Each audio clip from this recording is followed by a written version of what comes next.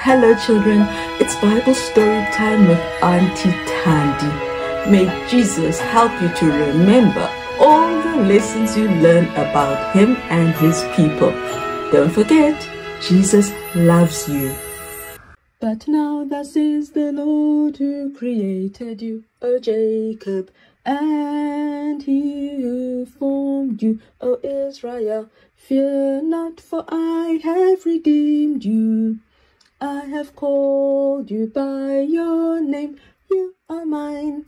Isaiah 43 verse 1. There we are. Jesus has called Simon Peter. His new name is Peter, which means a stone. What's bigger, a rock or a stone? Did you know that Jesus is the rock of all ages? I wonder why he called Peter a stone. I am the rock. You are part of me. You are part of me. Stone can crumble from a big rock, and then you have small little stones. You are part of me. Do my work. I don't know. What I do know is now we had Peter, John, and Andrew.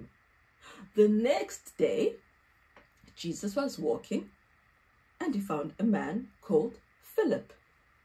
Jesus said, "Philip, follow me." Imagine if someone came to you and said, "Follow me." Would you just get up and follow them? Philip did follow Jesus. Philip stopped what he was doing and he said, "I am going to follow this man." Just like that. He was very obedient, very fast. He didn't stop to say, "Why must I follow you?"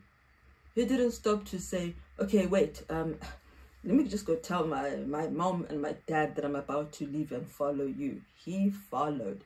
Philip followed Jesus quickly. Philip was happy to find Jesus. Philip believed Jesus really was the Messiah, the Savior that the prophets had spoken about. What did Philip do? He did just what Andrew did. Philip went and called someone else. He went to Nathanael. "Nathanael, Nathanael, guess what? We have found the Messiah.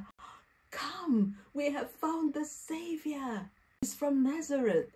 Come and see, we found the Messiah." Nathanael said, "Nazareth? Can anything good come from such a place? Ugh.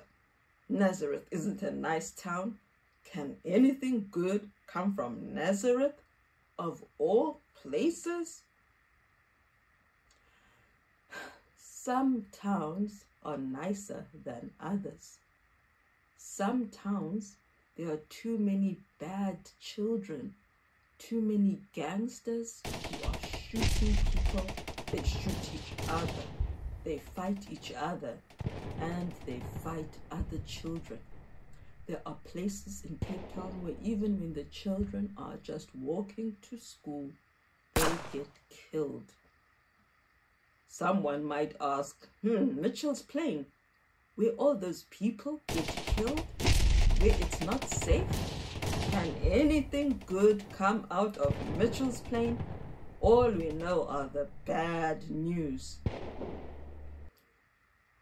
Children, we know there are good people in Mitchell's Plain, and there was a good person in Nazareth. His name was Jesus.